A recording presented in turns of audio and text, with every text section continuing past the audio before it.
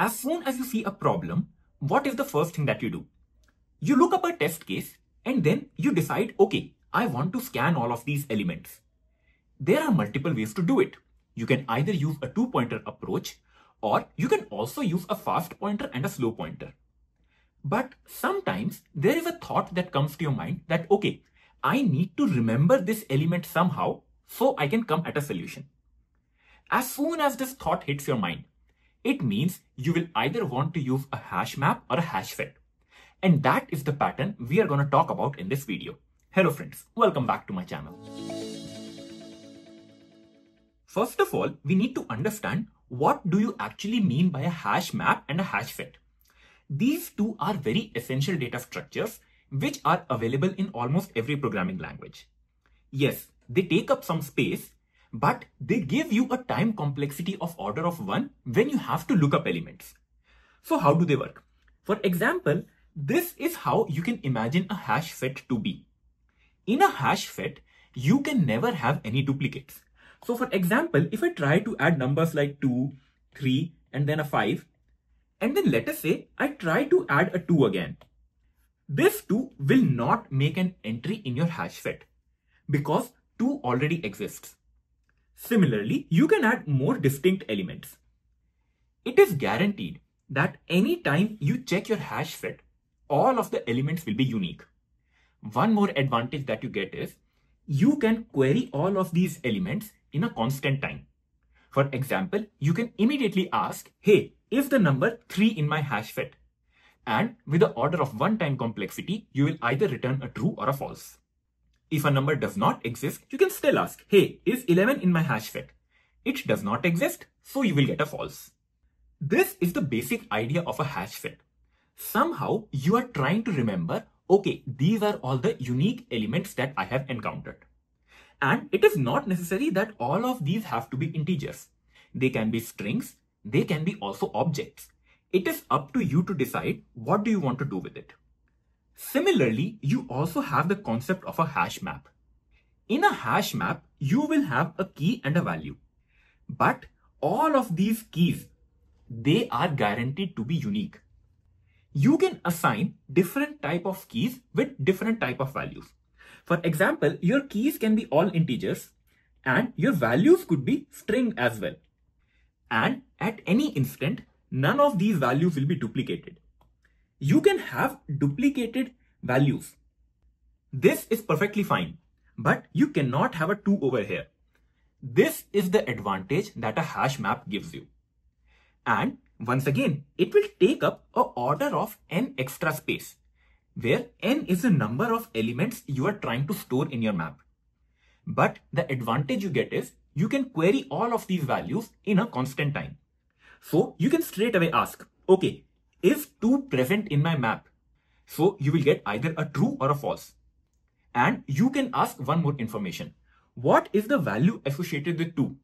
So you will return CD. So we are getting 2 advantages over here. You can either ask in your map, is the key present? So this is very similar to a hash set, but at the same time, you also get to store a certain value that is associated with it. This is the basic understanding how hash maps and hash sets work. So before we try to understand even more, let us quickly take a look at some very familiar examples and then you will start to get an idea about it. I'm pretty sure you must have heard about this problem, 2sum, but this time your array is unsorted. The idea over here is you are given an unsorted array and you have to tell me if there are any 2 integers available that sum up to a particular number. Let us say the desired sum is 10. So how do you approach it? A brute force way will be that you will pick up 2 elements every time and then try to find out the sum. This will take up a time complexity of order of n square. But you can do something efficient. What you can do is you can pick up a hash set. In this set, first of all, add all the numbers that are available to you. Immediately I can query if any of this number is present. So how do you approach it? You take up this number -2 and then if you want to find another number such that -2 plus of x gives you 10. So what should be the value of x? X should be 12, correct? If 12 was present in my array. Then you got the answer. But how do you scan for 12? You don't want to iterate over your array again. This is where this set comes in. You will immediately look up, is 12 present in my hash set? No. So it means 2 cannot be a part of your answer. What about minus 5 now? You need minus 5 plus of 15 to get 10, correct? So you look up, can you find a 15? No. So this also cannot be a part of your answer. Can you use 6? To get 10, you will need a 4, correct? So you can now search, hey, is 4 present in my hash set? Yes. You found a value. So you can say that, okay, 6, 4 are the two integers which will add up to give you the result 10. You can see how HashSet gave us advantage. The time complexity changed from order of n square to order of 2n, which is relatively just order of n, because you are scanning the array only twice. But keep in mind that you used up extra order of n space to arrive at this efficient solution. Let us move on to another problem now. Over here, you are given a Sudoku board and you have to verify if this Sudoku board is actually valid or not. If you remember, what are the rules of Sudoku? For each of these small squares, you should have numbers from 1 to 9. And for each of these columns, you should also have the numbers from 1 to 9. And this should be true for each of the column. Again, all of these rows, they should have numbers from 1 to 9. If any row or any column or any of the smaller squares, they have duplicate numbers, it is not a valid Sudoku. So what does this tell you? You have to again think, okay, have I encountered this number before? If they're a duplicate, immediately you should use a hash set. So what are we gonna do over here? We can create individual hash sets for each of these smaller squares. So you are gonna have 9 of these hash sets for each of the smaller squares. Then you can have individual hash sets for each of your rows. And then similarly, you can have individual hash sets for your columns also. For each of these hash sets, you will try to add all of the numbers. So take up your first square and add all of these numbers. Take up your second square and add all of these numbers. Similarly, do this for each of the square that you're encountering. If at any instance, you see that a number was already present in your set, that means this Sudoku is not valid. If you have iterated over entire elements and find that, okay, I'm not finding any duplicates, then this Sudoku is valid. For example, try to notice what will happen when I'm going over this row. So for a row, I'm gonna take up this hash set. I start adding the elements. I add a 1 here, then I add a 2, then 5, then 3, and then what do I see? I see a 2 again. 2 is already present. So immediately this Sudoku is not valid at all. Also, if you notice closely, we have multiple 8s in the same column. So this Sudoku is not valid with multiple causes. But what did we do? In just a single iteration, we were able to verify if this Sudoku is valid or not. So what are we doing over here? How are we identifying if you can apply the hash map or a hash set pattern? Basically, you should be asking yourself some different kind of questions. Go over the problem statement and try to think about a solution. Try to think, how do you want to scan your elements? And if some of these thoughts come to your mind, for example, you have to find duplicates. That is a very good indicator you would need a hash set. Because in constant time, you can determine if a number has been duplicated or not. Similarly, you might want to count frequencies. So you are given a string and you want to know how many times a character is appearing. Once again, you need a hash map because you can immediately pinpoint if the number is present or not, and then what is the frequency. So what are we doing? We are trying to track the state of a particular element. That, have I encountered this before? And what was its current state? It could be frequency, it could just be the existence also. I hope this is now giving you an idea where you can apply this pattern. Let us continue to solve more problems and you are gonna see how fast the process is. For example, I have this problem over here, zero stripping. The problem says that you are given a matrix like this. If you see a 0 anywhere, then this entire column and the entire row, they should all get converted to zeros. That is the desired output. If you check over here, all of these elements have converted to 0. And for this particular 0, both the rows and columns have converted to 0. When you solve this problem, you cannot just start iterating and then as soon as you see a 0, you cannot mark all of these elements as 0. Because you have to travel further also. And if you do this, then all of these columns will start getting to mark 0. But that is not what we desire. So somehow you need to remember that, okay, I need to make this column as 0 and make this row as 0. So once again, you got your hint. What you will do is you will make a row hash set and you will make a column hash set. In your row hash set, you write down which rows you want to make 0. So I want to make row 1 as 0 and I want to make row 3 as 0. Which columns I want to make 0? I want to make column 1 as 0 and column 4 as 0. Now what you can do, you have iterated over every element. Just look at these particular rows and columns and mark them as 0. That's it.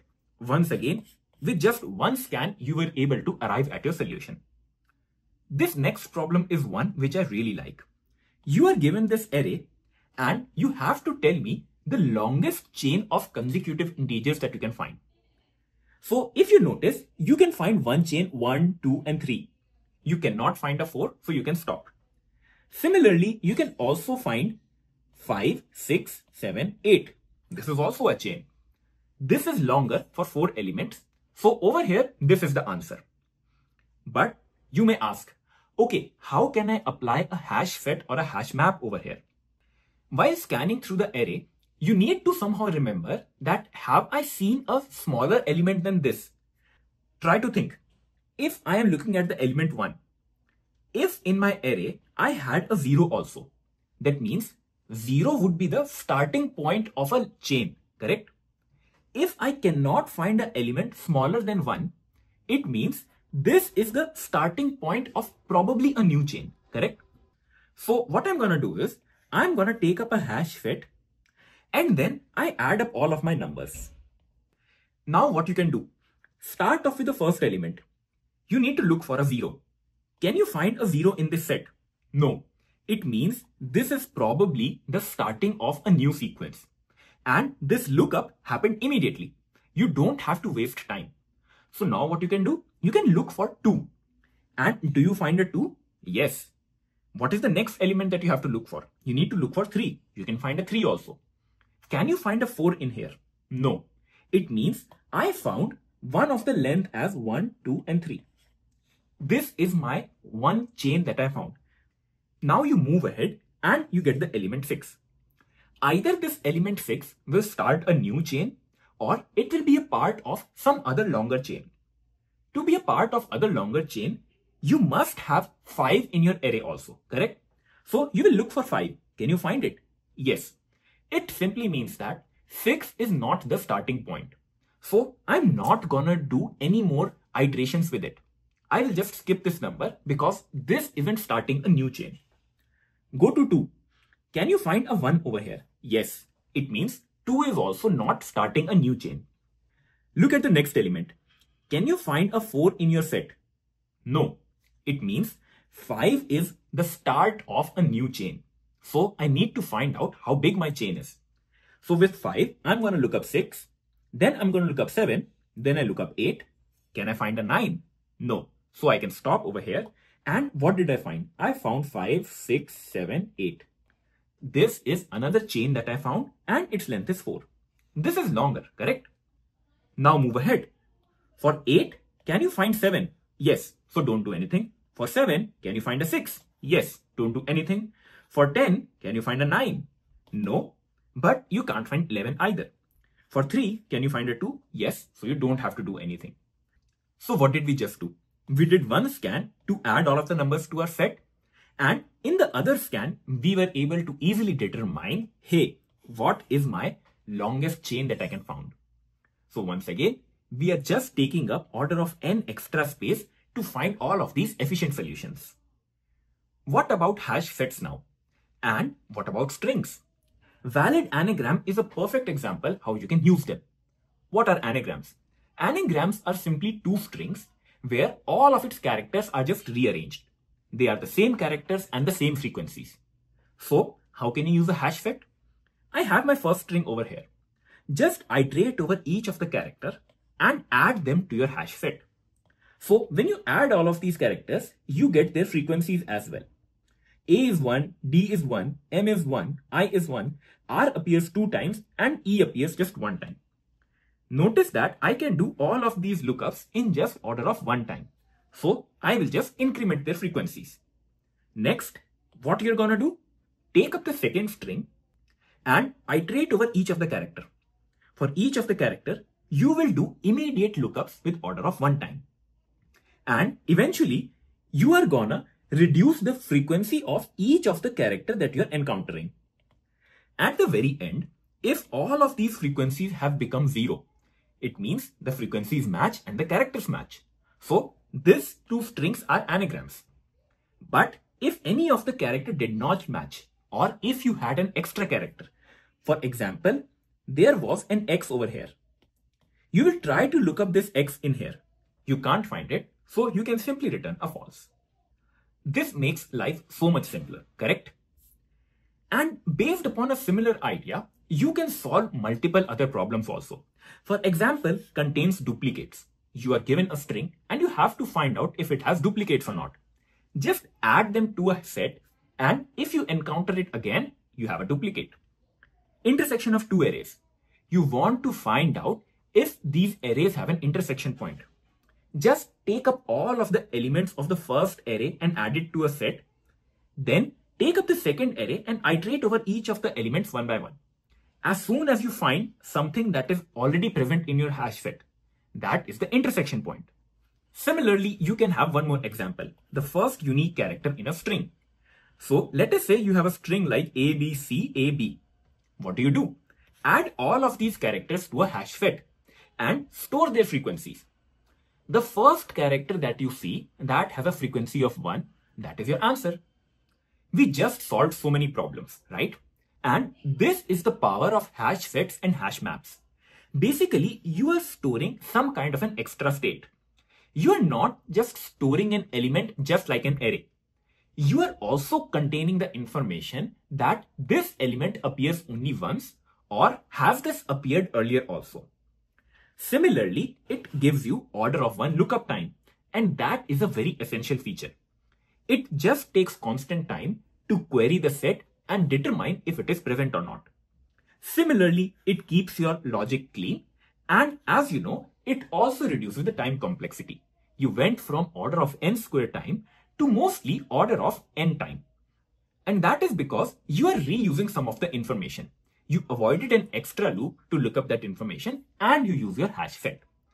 But always keep in mind that using a hash set or a hash map can take up extra space.